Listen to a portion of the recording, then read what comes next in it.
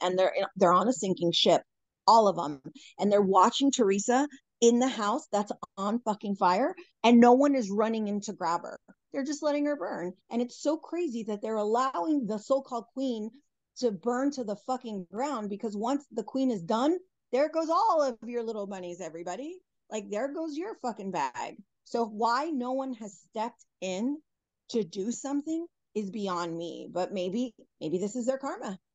Maybe, for trying to ruin John Fuda's business with the bad reviews and bringing out Britney, trying to ruin Margaret's Walmart deal, and sabotaging Melissa Gorga, saying that your own nephew is not your brother's son, saying she was with Bulldog. I'm seeing the Cake Boss affair rumor surface again. Teresa was pushing that shit right after she filmed season 14 finale last October. She was in people, and I posted this, she was in people's DMs pushing the Cake Boss rumors. And I now see her fucking, I don't know, I don't even want to insult them anymore. It's pointless. Her fans, her little soldiers that she's still working with, pushing the same thing. And it's like, it's so obvious what they're doing. Like, these people are still very much involved in hurting people. But at the same time, it's like, is anyone going to put a stop to any of this? And then as I sit back, and I was telling somebody this about like what we're watching play out in real time from the finale to like this moment right before I hopped on this pod with you. I'm saying, guys, maybe this is it. Maybe this is the karma. The house is burning down, and maybe no one is going to stop and help because it just needs to fizzle away. Like, maybe this is it. Maybe this is how it's meant to be, and no one's intervening because they wanted to fall to the ground. I don't know. It's so, I'm shook, David. I can't believe what I'm witnessing.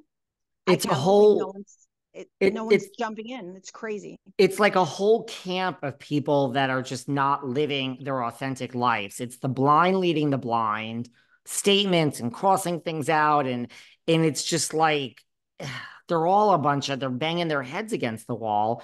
And I guess no one wants to speak up to Teresa because she's the famous one and they're all afraid. I mean, look, we all know whoever goes and speaks to Teresa, what's going to happen. You will be exiled and banished to, Pennsylvania or New York City, whatever state's closest. Like, it ain't going to go over well. But to me, if it was really my friend, and let's face it, most of the people in this camp are not her real friends, I would say banish me. And then in a year or two, you will come back and you'll say, wow, you had my back and you were the only No, one. no, That's what no. I would do.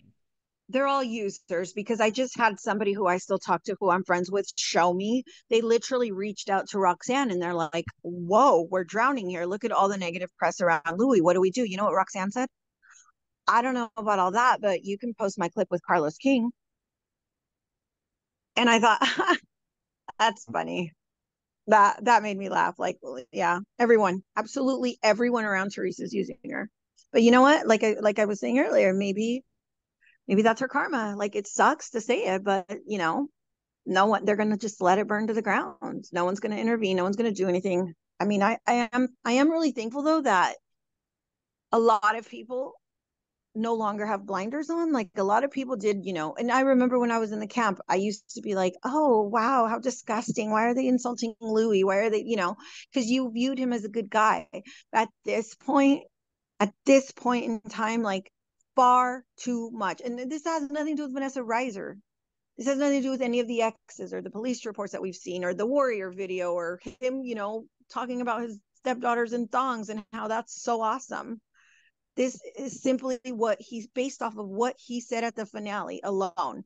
That tells you who this man is. And based off of And those words, like, guys, how are you still saying he's a good guy? Like, no one can take anything anybody says serious anymore if they're out there still saying this is a good guy.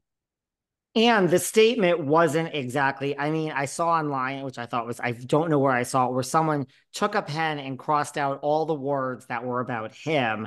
And it was like a 2 sentence statement. Like, I'm sorry I said I wish harm upon you and your family. Then, yes, he goes on to make it all about himself, which I get your point, whether, you didn't really call the son, so you say, and she's accusing you. But this isn't really the time and place for all of that. That doesn't negate the fact that you said you wished harm upon. I mean, I see people online that are tree huggers that are like, but Margaret's such a liar. Well, I mean, she might be, but that has nothing to do with what he said. That's a whole different thing.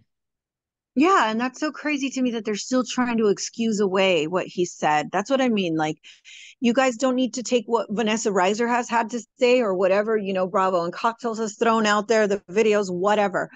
Just simply listen to what came out of his mouth during the finale.